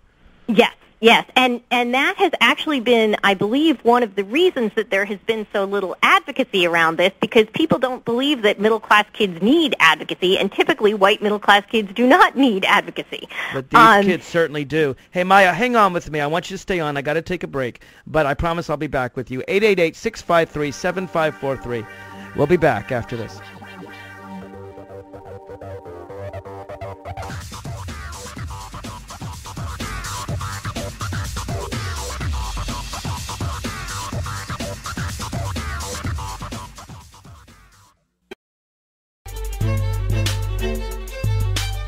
The show. My guest right now is Maya Salovitz. She is the author of a book about, well, what we've been talking about for the last 3 hours, and what we're going to talk about tomorrow, by the way, for 3 hours, because there's so many people whose voices need to be heard on this. It's about what she calls, what many have called, the troubled teen industry. She's the author of Help at Any Cost, How the Troubled Teen Industry Cons Parents and Hurts Kids. And Maya, before the break, we were talking about the fact that this still exists today. This is not just an old story. There are still organizations today. Can you give us some names? I mean, name names, name organizations. Let me know who is doing this, where is it going on, and how we could stop it. Well, I mean, the Worldwide Association of Specialty Programs has some programs that are still open, and unfortunately my memory is going at this point, so I can't remember which ones are open and which ones are closed. I'll tell you what, you can post it on my website later on at marklevine.tv. WWASP, which, now where is WWASP? Is that... Well, they are based in Utah. Okay. They're based in southern Utah, and Cross Creek Manor, I believe, is still open. Provo Canyon School is still open. The Elan School actually recently closed, which was astonishing because that place was truly horrific and lasted for at least 3 decades. Let me ask you this. You mentioned a bunch of schools in Utah. I began this program reading from the story, the witness of a guy named Alexei. I'm sorry, Alexei. I wasn't sure whether you were male or female, and I called him a woman, and it's Alexei's a male. I want to correct that right now. But Alexei was telling the story that the particular program he was in was heavily run by an affiliate of the Mormon Church, and that one of the ways that he got out of level 1 of the worst treatment was he claimed to have converted to Mormonism, and then suddenly he got all the best treatment. Are a number of these either religious-based organizations, and if so, is it the Mormon Church? Who else is doing this? Well, there's a lot of fundamentalist programs that are Christian, Mormon. There may be others of other religions that I am not familiar with, but there was recently a program, I think Anderson Cooper did something on Hepzibah House. There are programs throughout the South that are Christian, so-called Christian programs that, believe in this sort of spare the rod kind of philosophy. And there's a whole chain of them that were based on this guy's program. His last name was Roloff, and I'm spacing his first name at the moment, but Lester, perhaps. Anyway, there was a father and a son, and they ran a whole chain of them. And the thing that is great about the Internet is that, in the past, these programs would open up in, a small town somewhere where they could become the main employer, and no one would have heard of them, but people go to the Internet now. I'm sorry to rush you. We're just running out of time, Maya. Where do you think is the best resource? If people want more information about either you or about the troubled teen industry, to get good information, where should they go? Well, the Cafety or Safety, CAFETY.org is very good. My website, helpatanycost.com, is useful. I write for Time Magazine's website, time.com, and I still continue to cover this issue. Thank you so much, Maya. I'm sorry we're running out of time, and there's still a bunch of people who want to tell their stories. I'll get to those stories when we come back.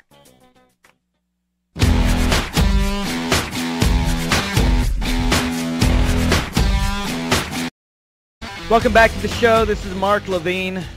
So many people, so many stories. In fact, I've got 5 people on hold right now. I'm going to get to every one of you. I'm going to try to, at least. If not, if I don't get to you, I do apologize. There's so many people with stories. Don't worry. We are devoting another 3 hours tomorrow night. This story is so big. There's so many people that want to testify about what happened to them that tomorrow night, Friday 7 to 10, 3 more hours about what is going on around the country, how American children are being tortured. You heard me, tortured. This doesn't just happen in foreign countries. When it happens in foreign countries, I get upset. When 3,600 people are murdered in Syria, I get upset.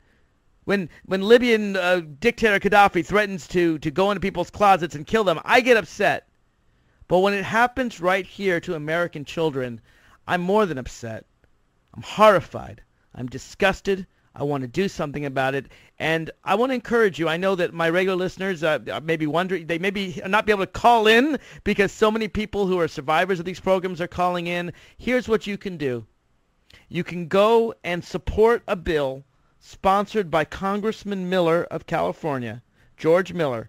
And I've got the name. It used to be called H.R. 911.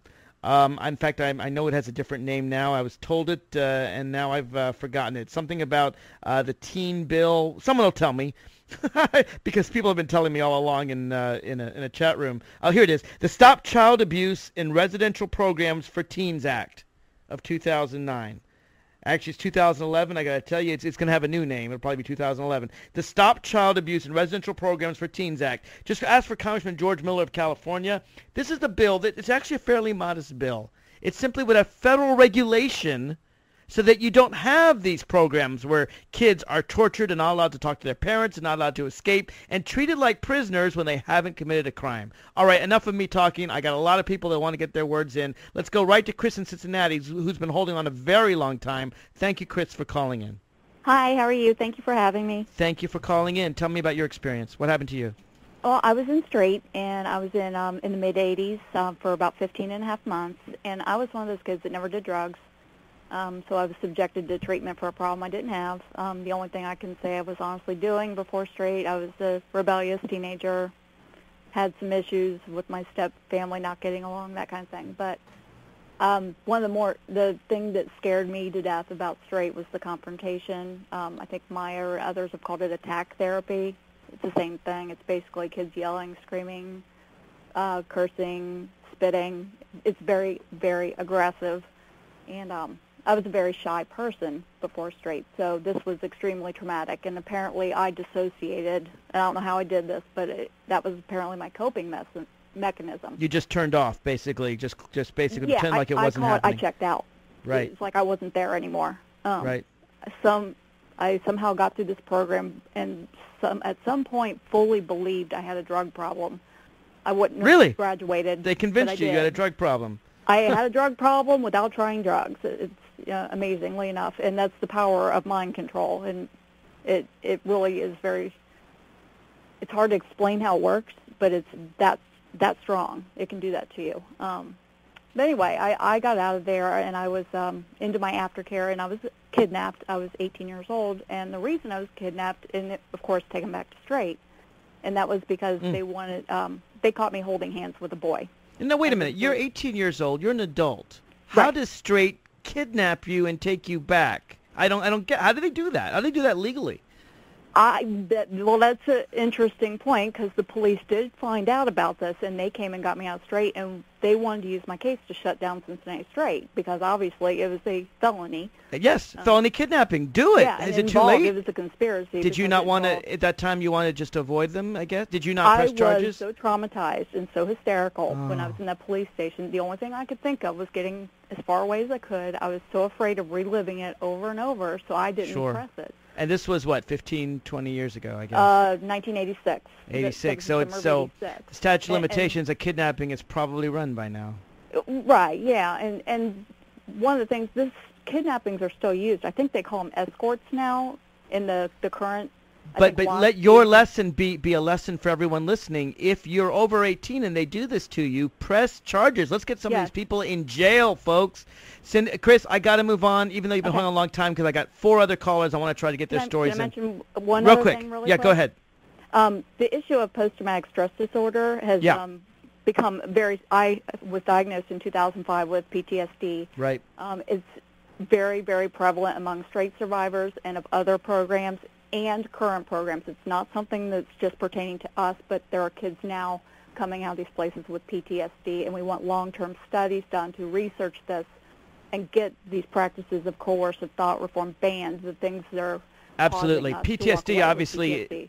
That's what used to be called shell shock. It's what people suffer in war times, that the experience is so violent, so horrible, and you suffered it from straight. Thank you very much for sharing your experience, Chris. I really do appreciate it.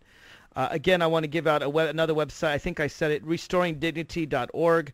This is a group that also helps people who have been suffering from this horrible torture. Let's go to Cindy in Clayton, California. Cindy, welcome to the show. Hi. Thank you for having me. Thank you for calling. I wanted to talk about an organization, WASP. I was in their Tranquility Bay facility in Jamaica, as well as Maya was just talking about that. Yes. How did you get down there in Jamaica? What happened to you? Well, I was 14 years old at the time, and my father had custody of me, but I was living with my mother, and I went to go visit my father, and he sent me out of the country without her knowing. Wow. And, and I was there for 2 years. It was very similar to what has already been mentioned, and of course you're in a foreign country, though. They can do almost anything to you. I mean, you have no recourse. You're an American in Jamaica. That must have been really scary. Correct. I think they go to places out of the country specifically for that reason. Reminds me of Jim Jones in Georgetown in Guyana. I mean, so this camp in Jamaica, they did the same mistreatments we've talked about, right? The torture, the brainwashing, the yelling in your face, that kind of stuff. Correct. And what I'd kind of like to discuss is kind of the long-term effects on. Yeah, please go ahead. I'm writing a book currently called Trapped in Paradise, and you can find that on Facebook. And through writing the book, I have gone through, the letters that I've received and the letters that I wrote, and just my general feelings about the whole situation. I've gone through my journal entries, and it's been very kind of a stressful event of doing that. And looking back, I don't have as much trust in people. Somebody was talking about post-traumatic stress. I still get night terrors from time to time, and this is, 12, 14 years later. I'm sensitive to criticism. There's still a divide in my family about sending me there, even though I have told my father that it was abusive. They just feel I should forgive them, even though they don't feel that it's abusive. Cindy, I think all these resources that I've been naming on the air may be able to help you much better than I. I am no expert in this. Right. But I would think that if you could show your parents, have them listen to this show, have them hear the stories of people, and not just you, right? I mean, you're their daughter, but have them hear the stories that Kelly, whose brother committed suicide, and everyone who called in, and just hear what's going on. Maybe it would open up their eyes to recognize that they were trying to help, but instead they put you in a torture chamber. I think part of the reason my father won't admit to it is that he does feel guilty about that. I'm sure he does. I don't think he's able to come to terms with that exactly. Well, you know, it was a horrible, horrible mistake, but you can't forgive him until he admits what he's done and recognizes it was a problem, and you can forgive his innocence. I mean, you could say, I wish, you know, I understand that you didn't know what was going on, or you can forgive his ignorance, maybe he should have known, but you could have said, look, I mean, you understand why he did it, but he has to recognize what he did, because otherwise you can't move on. I think you can have, again, I'm no psychologist, this is just off the top of my head, but I think you can have sort of a deal with your father. You'll forgive him, you'll understand his ignorance if he will open his eyes and learn about these programs and work to stop them. And then I think you can forgive him. Yeah. I mean, you know, I've tried to make some bridges with him, and, you know, I haven't really talked to him in 2 years. Wow. So that's a shame. It just destroys families. Yeah, it really is. And, you well, know, Cindy, know this. Most people are good. Most people want to help. There are a lot of there are evil people in this world. That's just true. It's just a fact. But I got to tell you, just looking at the support from all these straight survivors who coming together, it's a beautiful, wonderful thing. And I hope I think you have sought them out. Keep seeking them out, because there's strength in those numbers of people helping other people. They're good people there, and I hope you'll seek them out, and maybe they have some better solutions than I've had. Yeah, you know, I think there are power in numbers, and that's part of the reason why I started writing. I want to share our story. Absolutely. And, keep doing that, and call those people making that movie, too. Maybe they've got something, you know, I don't know. Hey, thanks for calling in. I'm sorry to rush you. I got 3 more callers I want to get before the end of the hour. Thank you so much, Cindy. We're going to take a quick break.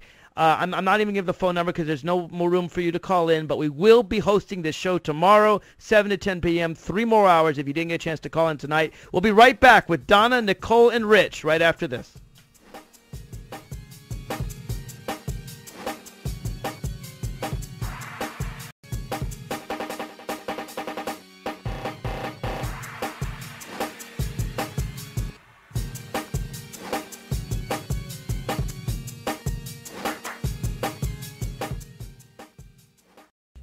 Welcome back to the show. We've only got a few minutes left, and I'm trying to get to everybody. I want to get to Donna, Nicole, and Rich. I got to say, a lot of people are posting some really good resources on my website. If you have a problem, if your child is stuck in one of these facilities, if you know a child stuck in one of these facilities, if you are a child stuck in one of these facilities, or you just have been, you've just escaped, you've just gotten out, go to the resources, go to my website, marklevineradio.com. There's a lot posted there. There's a lot of people there to help you. Let's go right to the lines. Donna in New York, thank you for calling in. Tell me what happened to you. Actually, Mark, I was not a victim of one of these programs. My daughter was. Oh, my God. I was at wit's end trying to get help for my daughter as I came from a long history of drug abuse and addiction, and my teenage daughter had tried alcohol and in 7th grade got suspended from school. And I reached out because my husband's military and he was deployed. Basically, I was a single parent for 3 years because he did 3 tours back-to-back in Iraq. And I sought out one of these loving, caring Christian homes and was totally deceived and lied to, like many of the other people were stating on the show. I thought it was more of a reputable place because they said that they weren't accredited, but they were registered with the state of Missouri. And after the fact, I found out that they have never been. And what happened to your daughter, Donna? If you don't mind my asking. She, to this day, it's been 4 years now, and she was only in the program for 3 months because once I found out the truth about what was going on, I yanked her from the program right away. She also was not educated. She was forced to do push-up in horse feces. Oh, my God. I had emailed you pictures. She actually had no bed. It was like plywood, really nasty uniforms. They were sexually exploited at this program, and this guy is getting away with things. Well, Donna, tell me this. How are they getting away with it? Your daughter is out now. Can you go to the authorities? I have, and I've gone to the Attorney General in Missouri, and I have evidence in black and white plus photographic evidence. I've talked to George Coates, the Government Accountability Office, who did an investigation probe finding many of these allegations to be true from all these programs, and no one is doing anything. In fact, it's just so disgusting that the owner of this particular program where I sent my daughter is in with the Sheriff's Department, and since I've been doing all this advocacy and getting the story out there, many people have come forward confirming many of the things my daughter has said about the sexual abuse, the emotional abuse, the brainwashing, the physical abuse. One girl claimed the sheriff had come there and she had bruises, and he just walked away, and some girls have been forced to eat their own vomit. I mean, just horrendous things going on. First of all, Donna, let me tell you that I really appreciate your calling in as a parent. So many of these people who've called in that wondered where their parents were, and you discovered what was happening to your daughter. You did the right thing. You got out of the program, and you're fighting. I would like to suggest that you not only contact these organizations I mentioned on the air, but also talk to George Miller's office, see what they can do at the federal level. I have talked to his office. Have they been helpful? I've actually made several trips to Washington, D.C., and my problem is I can't get in to talk to some of these senators in Missouri and stuff because I'm not a constituent, because I move all around because of being a military spouse. And, no one is really helping do much because, the Attorney General's office actually said, we haven't had many complaints against them, but yet they did defraud me out of thousands and thousands of dollars. Which, let me tell you something, Donna. The way these things work, obviously, there's not just the state government, the Attorney General, there are also local authorities. If you can find a single sympathetic DA in your local town in Missouri, go to that. I don't know, has George Miller's office, have they been helpful to you? They actually were pretty helpful. They're nice people there. Supportive. Yes, they are wonderful. I got to tell you, I'm sorry. I wanted to get to a couple other people. Keep up the good fight. Listen tomorrow. We're going to give more resources, and feel free to email me off the air. You can also post those pictures if you're willing to on my website so others can see them. Join these organizations, all these other people. The more you work together, all of you, and have a strong voice together, the more we can close these facilities down. Thank you very much for calling. I really do appreciate it. Well, thank you for all you're doing. You are a hero to many of us, because not just the child that's placed there, the victim, the families are victims too, because it affects everybody. Absolutely. You're absolutely right. Thank you for calling in. I'm going to go quickly to Nicole in Woodland Hills, California. Go ahead, Nicole. Hi, Mark. Thank you so much for taking my call.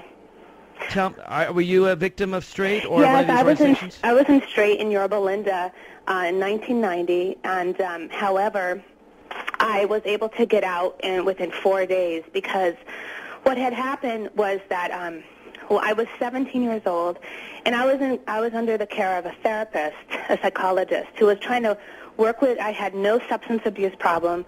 I never even smoked marijuana. Maybe had a few wine coolers. I mean, I was a pretty good kid. Got good grades, A's and B's.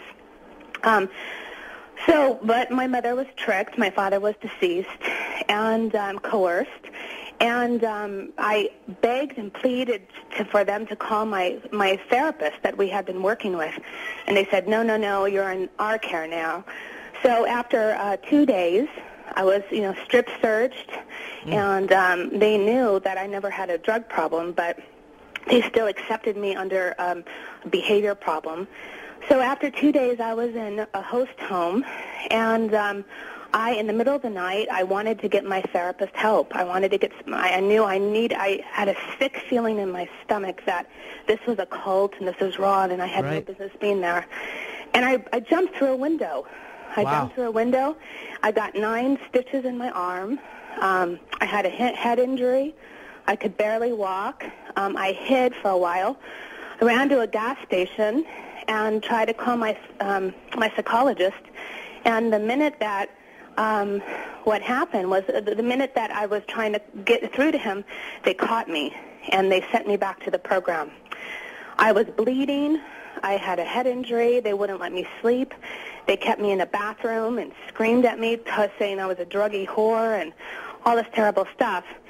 Finally, it was a couple days later, I was losing consciousness. I passed out, and they eventually took me to the emergency room, and I begged, because I was passed out, I begged a nurse. I said, please, please, please call my therapist. And she did. And that's how you were saved. And he came and he got me, and they put me on a psychiatric hold. And thank God they did. Nicole, I'm sorry, that's actually the end of the show. We have no more time. We are going to do this tomorrow, 7 to 10 p.m. Go to the website, marklevine.tv. Share your experiences. If you didn't get a chance to call in tonight, call in tomorrow. We won't let this lie.